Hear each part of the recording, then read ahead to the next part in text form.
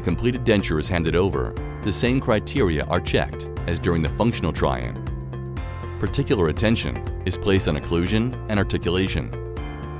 If adjustments are necessary, they can be made with fine burrs and silicone polishers.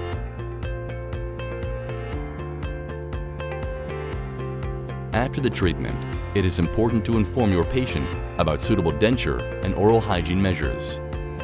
In addition, you should explain to them the importance of regular checkups.